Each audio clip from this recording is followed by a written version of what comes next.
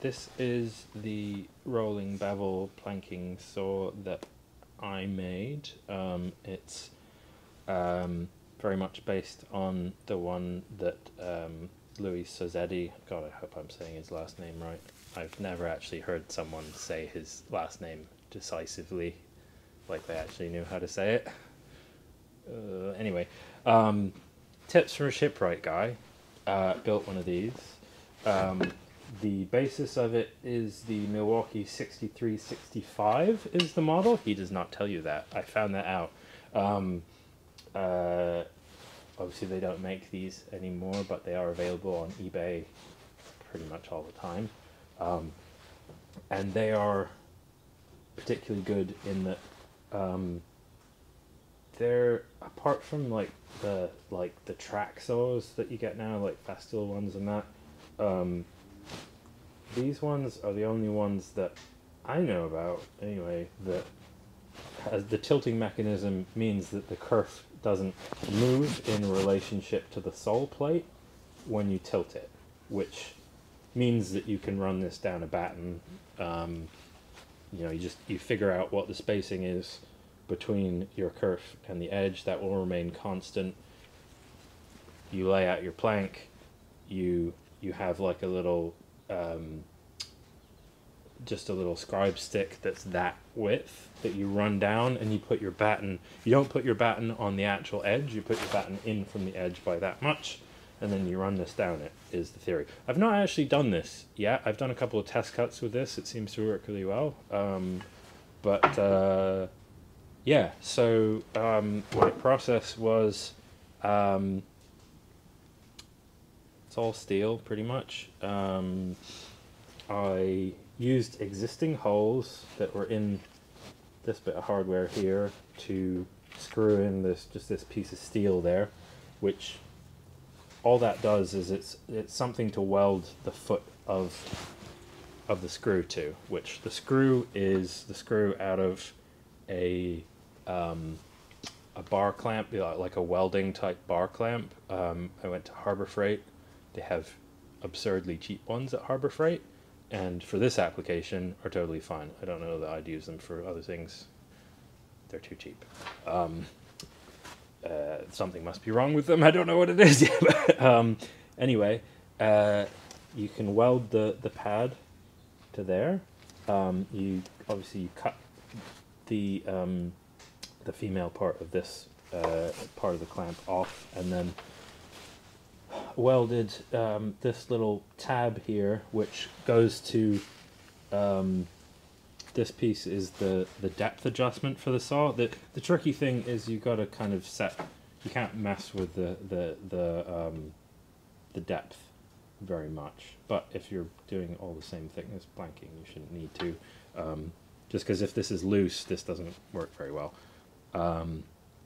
Secondly, I found that with just the one anchor point for the whole pivot mechanism, since you have to leave it loose for it to work, just the one left a lot of slop in the whole thing. So I just took this piece off, and I forget exactly what I did, but anyway, I figured out how to add a second pin. So there are now 2 pins that ride up and down this track, and they're like very lightly tightened, which still allows the mechanism to work, and there being 2 of them means there's a lot less slop in it.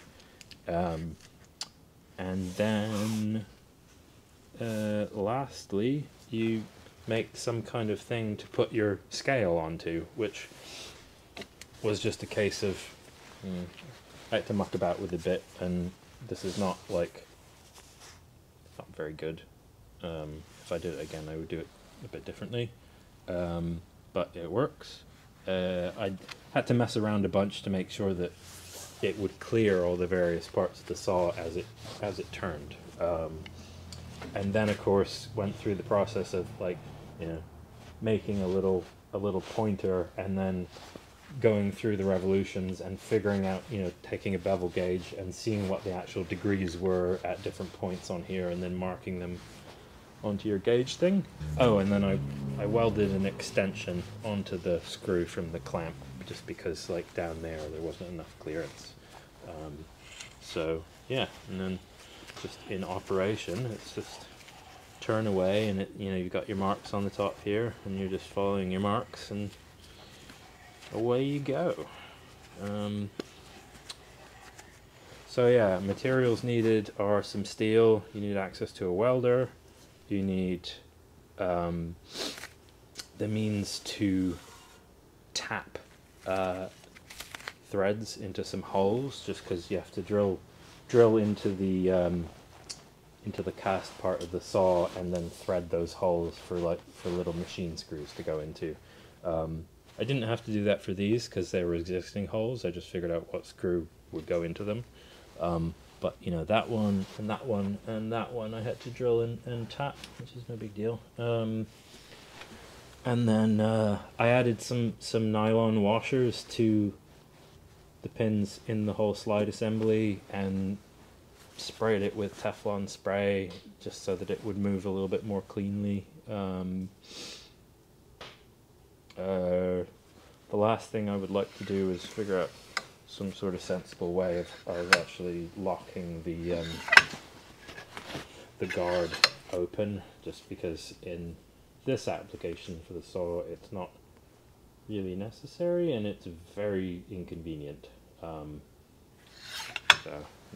you're not doing the kinds of cut with this where not having a guard would make it super dangerous. You're doing it in a very controlled way on a bench all the time. So yeah, I hope that helps. I mean, this is very similar to the one that they made for tips for shipwright, but they did not include a lot of information about how to actually do it. So I hope this helps. And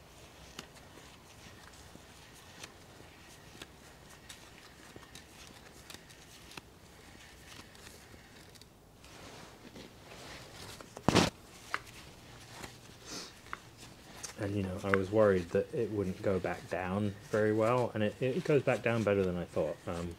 See, the only thing really, like, the screw isn't really pulling it back down. It kind of depends on the saw's weight to do it properly, mostly, I think, but it seems to be enough, so it's good.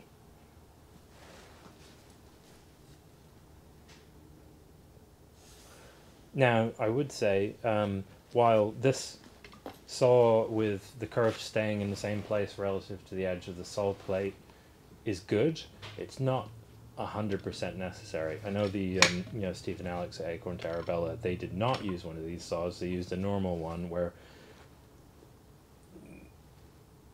honestly, for the type of bevels that you do on planking, the kerf drifts so little, you can kind of fudge it. It's not the end of the world. But I figured out what saw it was, and I tracked one down, and I think it was like $50. So why not? But if you can't find one that's a good price, any saw will really do, I think. As long as you have, like, I think some of these newer ones with like the magnesium bases and whatnot, it might be difficult to find a way to anchor the whole assembly properly to the saw plate, but that's supposition.